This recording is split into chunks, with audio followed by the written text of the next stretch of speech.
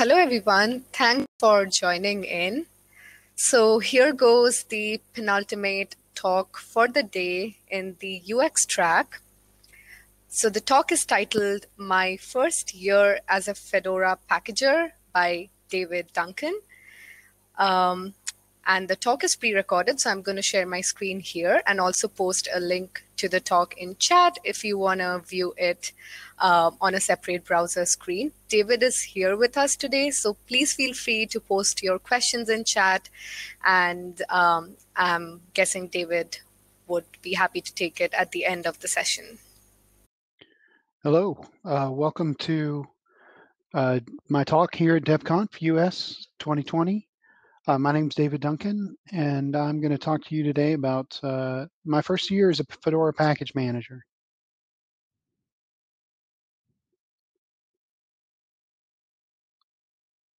Now, it's the end of my first year, and I still feel like I haven't gotten anything done that really makes me feel like I've become more advanced. I'm perfectly willing to try packaging on pretty much anything that you bring to me, and to do the work that's necessary to get the help that I need.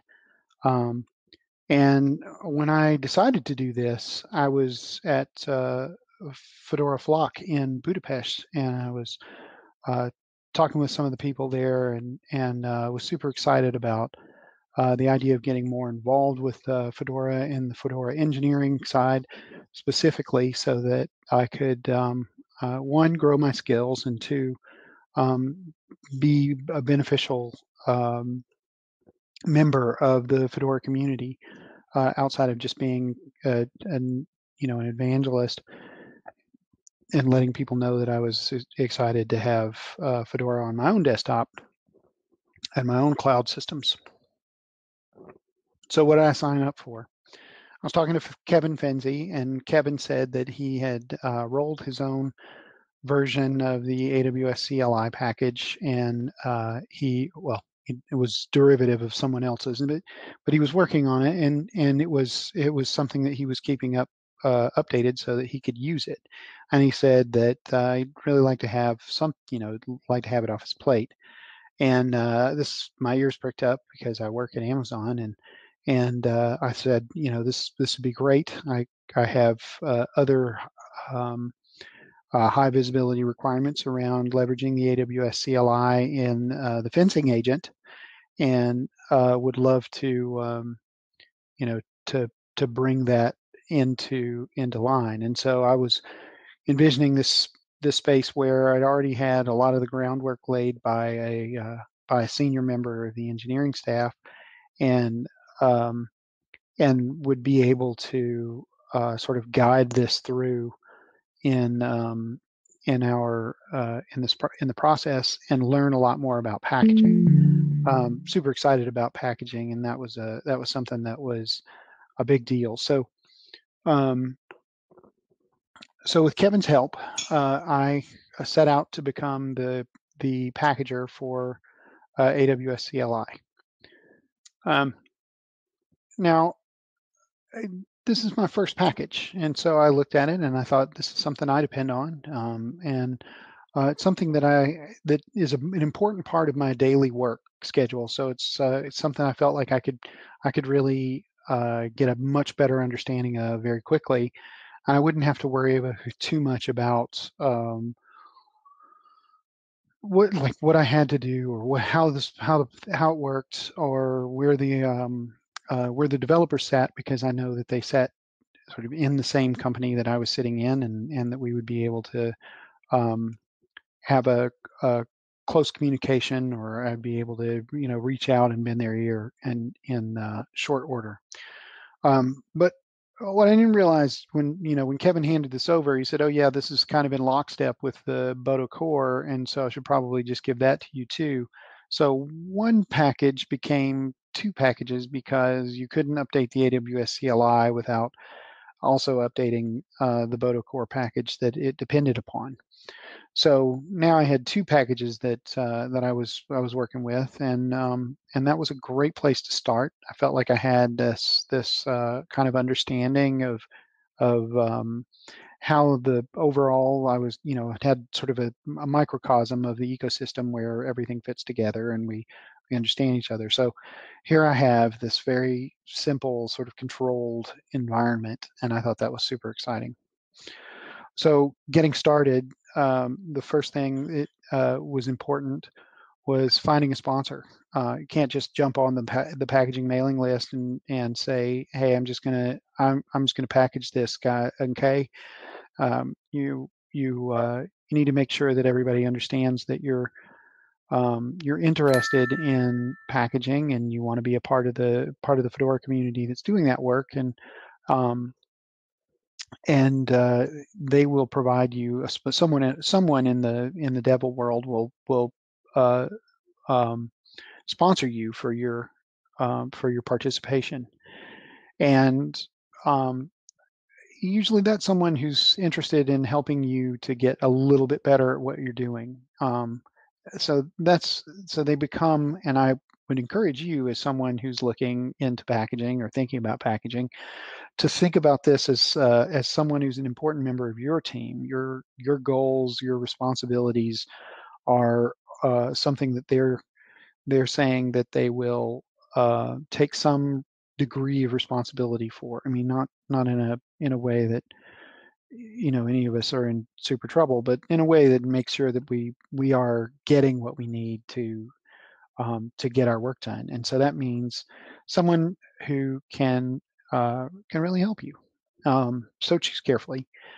Um, in my case, I feel like I did choose carefully. I had someone who was encouraging and part of the Fedora engineering team and had been doing this for a number of years, but also was successful beyond the years that he had been packaging. So it was an opportunity for me to learn from someone who um, really grokked a lot of the component parts in ways that uh, helped to build a bigger understanding of the ecosystem.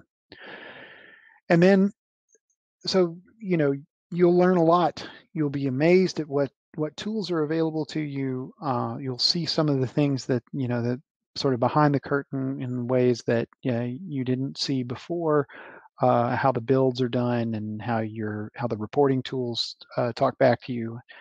But then at a certain point, the focus comes off of your sponsor, and your sponsor kind of leaves you to grow on your own, and that's an important part of the growth period. I'm not saying that they're just abandoning you, but to say that they're giving you an opportunity to seek out and apply understanding as you see fit.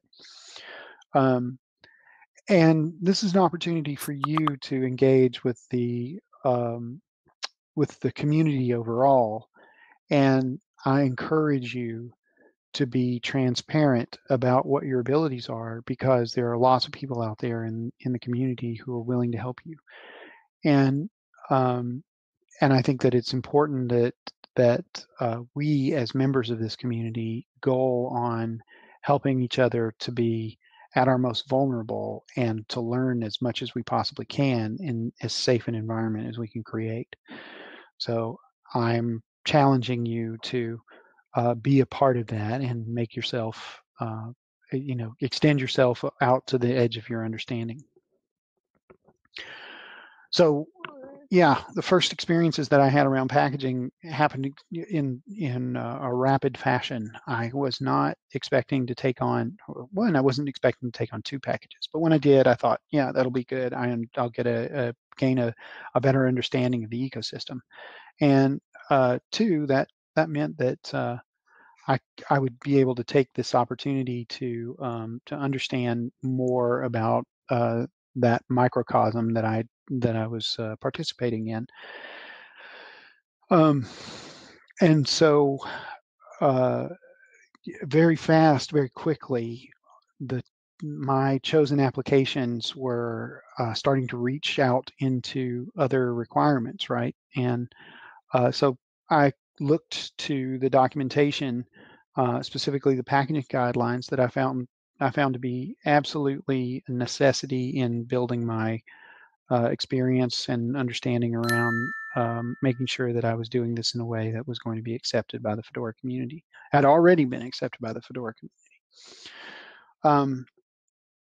But the software that I was working with had a deeper reach than I really understood. And there were a lot of other packages, a lot of other components that were dependent upon some of the internal requirements that I had. So Botocore was necessary for the AWS CLI, but then the AWS CLI was also necessary for some other components like the AWS shell. And there was another gentleman who was packaging the AWS shell, and he had specific requirements. And now I was starting to see that I had some downstream collaboration requirements here, and needed to really understand better the collaborative requirements that I had to find those associated software packaging requirements, and to ensure that I was not only providing what I needed for making sure that the AWS CLI was fully functional, but also the dependent projects were capable of taking those changes without having any kind of adverse effect. And this led to me getting a lot more familiar with the downstream process, but then kind of behind the scenes, there was more going on. Like I said, there were some go-to-market strategies around the fencing agents for high availability that were being integrated into Red Hat Enterprise Linux. So the AWS CLI was starting to grow in its enterprise level or enterprise Linux level integration behind the scenes, uh, and so I was listening to this sort of the heartbeat downstream from where I was, but then upstream there were these other things that were happening that were more specific enterprise goals that needed to be paid attention to. And one of the things that I realized early on was that I didn't have the ability to just blanket build these packages in a simple fashion. And when I started asking around about automation and processes for automation, the answers that I got, the responses I received back from other packagers, other people who were doing work, was that they had their own bespoke process for tooling to ensure that their packaging pipelines were successful. And that meant that they injected specific types of manual process in where they needed to, but they didn't necessarily have a process that fit into a neatly bundled stack that they could then hand over in a way that made another packager capable of more successful um, configuration. So a lot of time and effort went into building these packages in a manual way early on, and building that tooling out took time. Took me a lot of time because this was not somewhere where I had a tremendous amount of deep dive experience, but I was willing to learn, and I was super excited about that. And this is a picture that frightened me right off with the AWS CLI. So if you know anything about the way that the Amazon teams do development, they really love to land sort of tip of the spear, which is great when you're running something that has a very short life cycle. But for things that have long-term life cycles, like Red Hat Enterprise Linux and the multitude of versions of Fedora that may be available, and same with with being able to support the CentOS packaging in the long term, you're required to kind of create this branching process for each one of those within the context of the dist-git server, and so dist-git became something that was really important and a big part of the practice. So now as I'm finding more and more responsibility for what's upstream and what's downstream, I'm starting to feel like I have a responsibility to do something that had been entirely different before. So when I first started working on this package and the AWS CLI, one of the things that was necessary was that it be available, but it didn't necessarily have to have any kind of static um, existence in a specific dist-git branch. So for Fedora 30 or 29 or whatever, I didn't have a rawhide. I didn't have anything besides the build for rawhide because there wasn't any requirement to really reach out and do significant amounts of testing. It just needed to be available so that you could use it in the standard systems. But now with a requirement to have full support for the longevity of a Red Hat release, things became a little bit more difficult, and I started to get more feedback on the process and to hear more about what was required. Um, so, in learning about how to build these packages, um, there's a large amount of documentation. I feel like this is out of order. There's a large amount of documentation that needs to be consumed, right? Like, so once you're kind of left to your own devices by your sponsor, you spend a lot of time reading and concerning yourself with how these things work.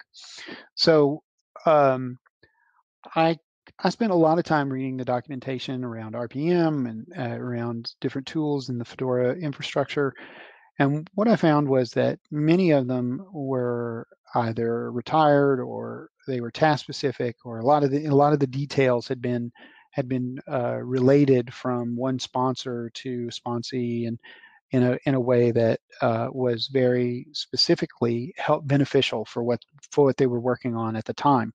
But it didn't necessarily translate into something that was a um, an overarching um, mandate. So a lot of the protocol, a lot of the decision process became this sort of living document for how you interact with with the other developers, the other packages, the build systems. All of that had some metrics, some reporting, a lot of feedback, but there wasn't a whole lot of guidelines for how it's supposed to work. So I'd recommend if you're doing this work that you spend a lot of time looking through the RPMs that are available within the distribution and looking at looking at the source upstream, but then translating that back into how it relates in the package maintenance for longer term support. What are we doing in EPEL to make sure that this continues to be available and that we're fixing bugs? What does it mean to have a package that is in Fedora and has a division of the versions and yet has some consistency in the operations? How do I get that, and what does that look like?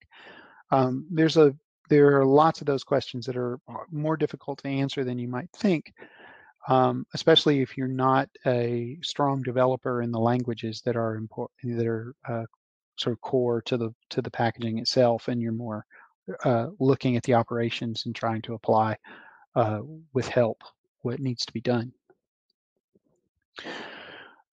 There's a so obviously when you're doing that, you're looking for that collaborative effort, and you're working on you're working on building up that body of knowledge. You have to go somewhere to find out why things are the way they are when you don't have a clear picture from just a one or two line change log.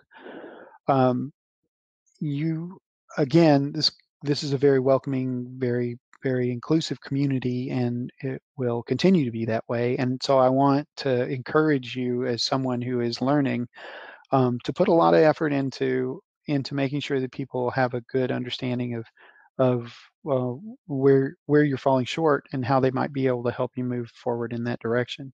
A lot of times there might be some big gaps, and you don't have to worry about that.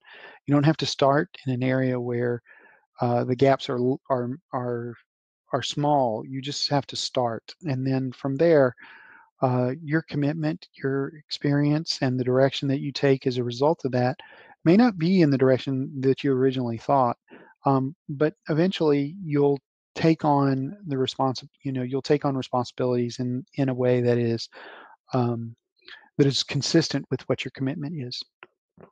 And I encourage that. Don't think that you have to suddenly become king of the hill.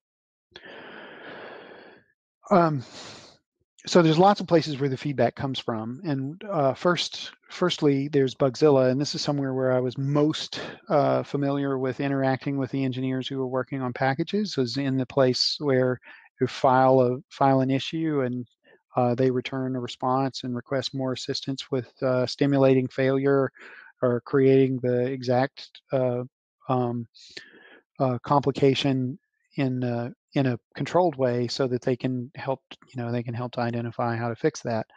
And now here it is your turn to be the person who is asking for that. So you can look for those consumer concerns, ask for those reproducers, or build the reproducers yourself in ways um, that are beneficial to you and to your audience. Um, and then the new hotness will is a an alert system that is built around monitoring the upstream tags and repositories or the tags in those repositories um, to find out where you are in terms of the latest version and how you're building that. Gives you an opportunity to have an associated build process. Now, one of the great things about all of of Bugzilla is that a lot of the build system and the tags that you use in the change logs and whatnot are capable of executing tasks or stimulating tasks in the build system to provide more detail around the state of a specific associated bug. So like the new hotness will file a bug saying you've got version 1.18.2, and then you can create a change set that is associated with that bug and a change log that has the bug identifier in it. And then you can build that in the build system, which will then tag that system or tag that ticket to identify that the bug has changed state. Um, and once you have that change state, you can it'll change state to on QA, and then once you have enough karma to release that package into support, then the bug will be kicked over to the to completed. So those are some great. That's a great kind of automation that's available to you, and I want to make sure that you know that that's out there and possible for you to take advantage of. Another thing that's great is the automatic bug reporting tool, and that files automatically on behalf of consumers who submit those crashes, so that they can provide better detail around your problems, and that aggregates really well um, into into sort of a base metric to tell you where you need to focus your energy. Lots of things go wrong when you start to try and target specific versions, specific releases um, in this crazy distget world. And this is an opportunity for you to get some strong constructive feedback very quickly. Um, and then my favorite form of guidance and early on came from a couple members of the community, and one particular I think is a great leader in this approach is Justin Flory. And Justin is obviously a council member for Fedora, and he's someone that I think has been in this community for a long time and built up a strong concern and a strong governance around code of conduct and making sure that this is a place where we can all participate without being clobbered. Because there are various skill levels here, and it is important that we think about, we consider those skill levels when we look at how it is that we interact with the program. And then there's the proven packager. So it's some of the reason I talk about that sense of tolerance, the sense of outreach, and that concept of having a pull request associated with something. So early on in my experience around the around building packages, I made some basic mistakes, and one of those mistakes was the way that I had formatted a specific date um, in the change log. Well, it was a mistake, and it needed to be corrected. It needed to be corrected over a series of the changelog entries. And one of the proven packagers took the package and reworked the information that I had incorrectly put together, and then uh, submitted it. Then pinged me in IRC and let me know what I had done. I went back to my sponsor. We talked about, and then he showed me a couple of things that I was missing about some tools. One of those being our spec, and so some automation was born around that, and that really led me to a great experience. But like I said, in the early part of this conversation, there were other things that were going on too. I'd gotten some Bugzilla reports from downstream use, right? Like the people, like one of the member who was packaging AWS Shell,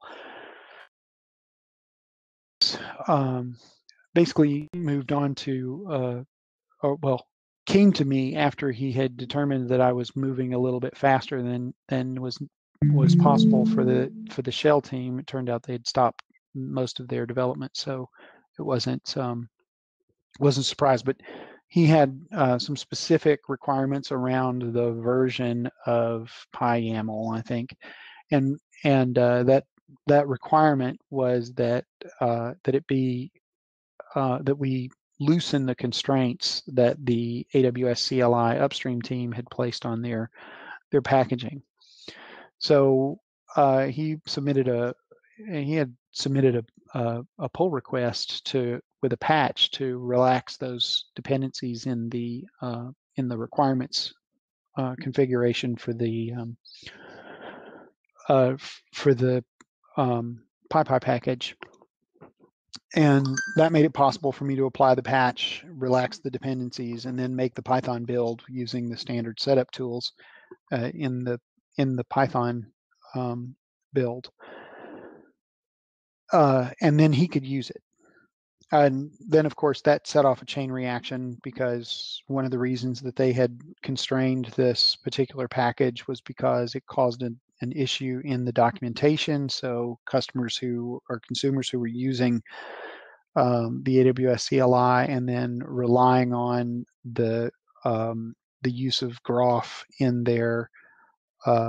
in reading the documentation were disappointed, because now they could use the AWS shell, but they couldn't read the documentation. And that made it very difficult for other people. So there was a lot of conversation around that, and we made some modifications. Well, meanwhile, the rail engineering team took up took up the support of the Bodo 3 in RHEL, and as a result, they were dependent upon the version of Bodo Core, and this did not trickle down to me after. I mean, it didn't trickle down to me while it was in test, and and then of course they filed a ticket to close off the access to EPEL.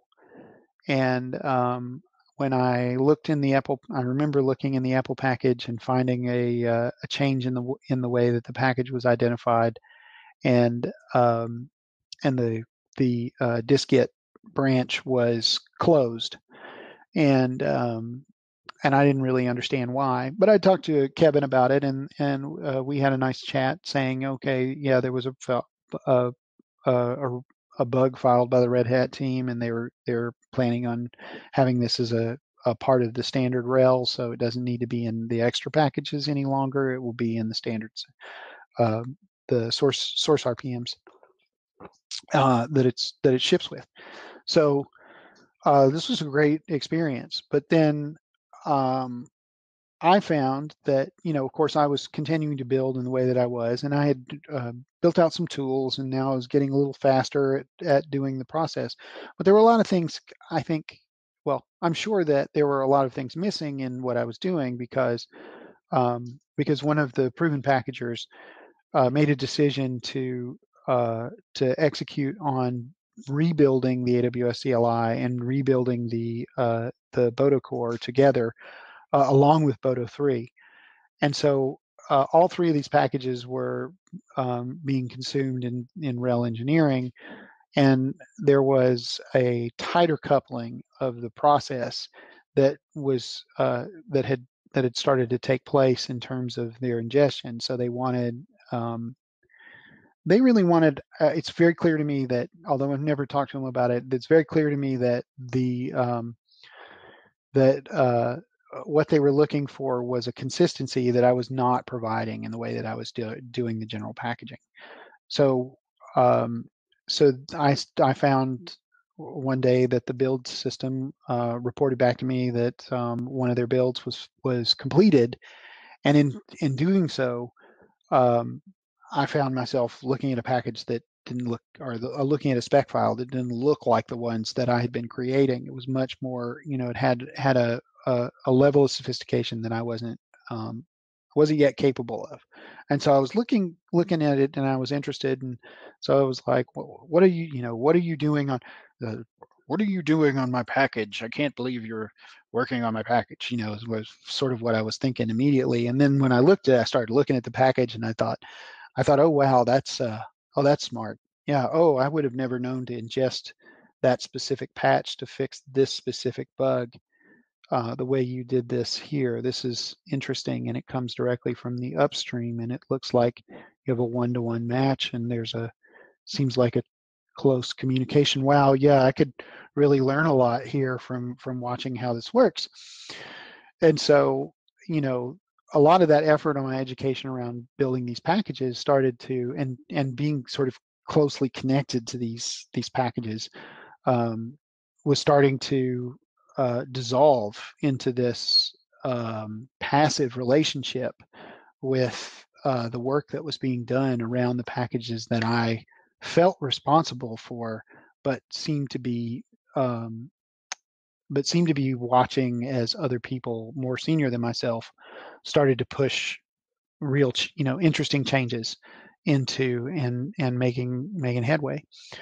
So um, I felt like that was the right answer under those circumstances, was for me to kind of accept all this help and to see it. And I hope that in the same experience you would feel the same way, that or I think this is a positive experience, right? In the sense that at first I thought that maybe I was missing something and they were missing something in my guidance, and then I realized that there was a long way away. There was a long way in between the body of knowledge that they had in terms of packaging and my body of knowledge for packaging, and then it might be very difficult for them to spend a lot of time trying to push this through for me when they had goals and deadlines that were associated with go-to-market strategies far beyond what it was that I was trying to do in the context of the the the community experience. So, um, but still, all of the work that they were doing was still being reported back to me. So I was able to, I'm still able, even today, I'm still able to maintain and manage the reporting and ensure that if there are corrections that need to be taken, that I'm taking those. Uh, if I need to make modifications to the package itself to ensure that things are happening, like suppression of the V1 information versus V2, I can do that. And they also can take what I've done and remove the parts that are offending, right, that are not passing the quality control, and they can rebuild those packages so that they're consistent with the requirements that they have for downstream quality. So this is an interesting question now, right? Because now I've got sort of a looking glass into these two packages that I started with at the beginning of the year, and I was super excited about dealing with them, right? In that first section, my sponsor, has been sort of off, but then now I have many more. I mean, there's many more people that I talk to on a daily basis. There's not one person who needs to be responsible for my efforts on any given day. But I'm still looking in on the packages that I originally felt like I was responsible for, and I'm not seeing the work be done. So guidance and governance started to become something that I did have kind of a sense of, and the AWS CLI was a perfect spot, right? So what was going on was we were working on the AWS CLI version 1, and version 2 came out. Well, version 2 was exclusive from version 1, so there were some component parts that were shared in terms of the abstract components, but then the version 2 itself provided for a lot more flexibility in terms of the build process for the participants within the context of the greater AWS ecosystem. And what I mean by that is that it was no longer in PyPy. So this version 2 was no longer available to customers in a way that was consumable. So I turned my efforts there, and then started to make a lot of that effort that I had pushed into building relationships with the upstream community and the upstream maintainers towards helping them to make decisions about how they were going to build out their open source program and make this possible to have a better developer experience for their customers and consumers. I mean, in this sense, we as Fedora are a strong consumer of the um, of uh, the package itself, right? So or the application itself, and so we want to package it in a way that is consistent with the distribution experience.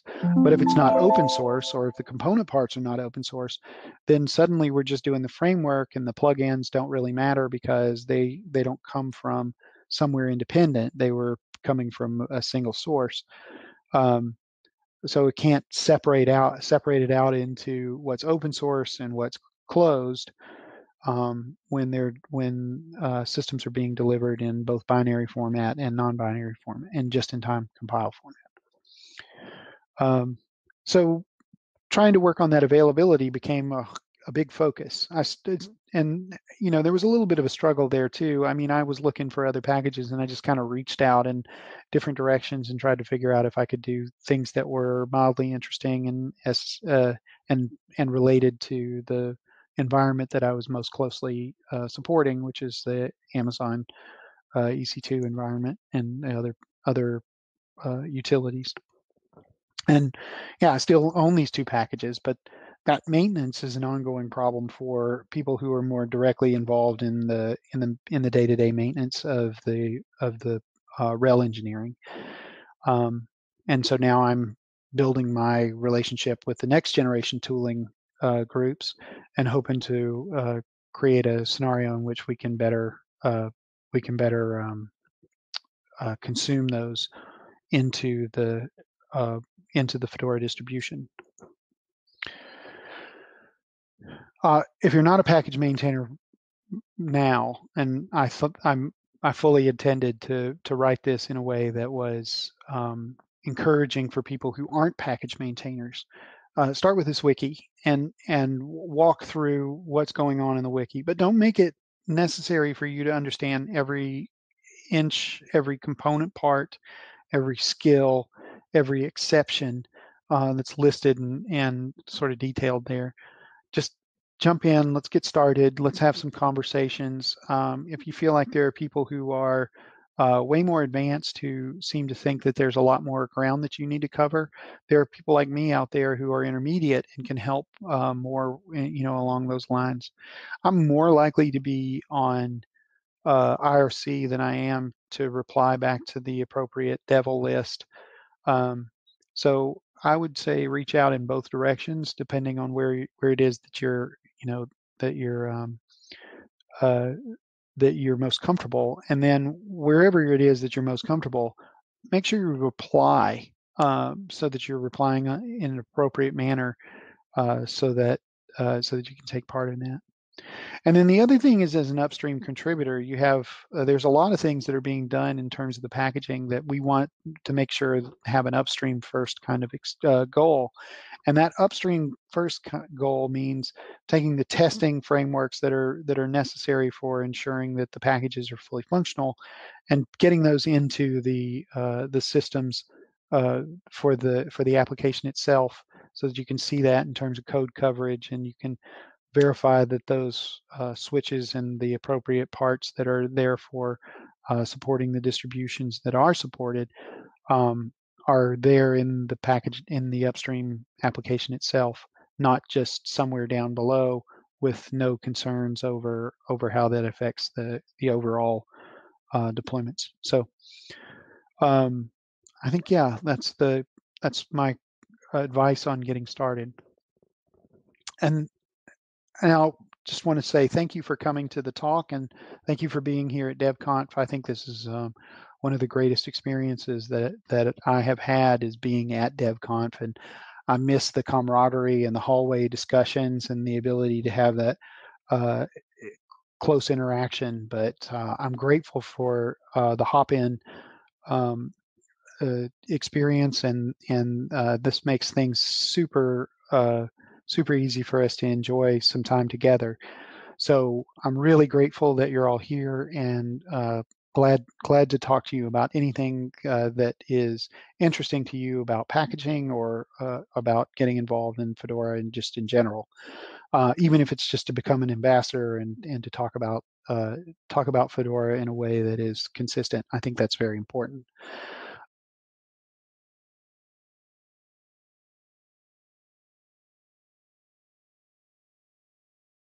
Thank you so much, David, for that amazing talk. And I think what you said at the end totally resonates with how we are all feeling right now. So thank you for being there virtually with us.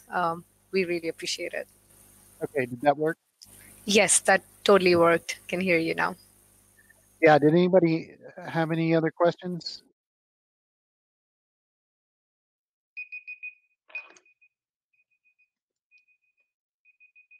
It's definitely time now.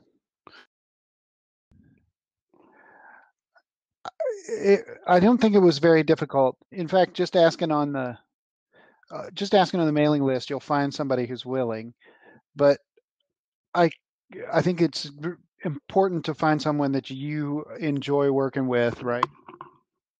And that was something that I thought was difficult, was finding the right person and the right balance of not being too annoying to someone, and just because of general familiarity, but then them having the same, like an ability to help you um, bootstrap.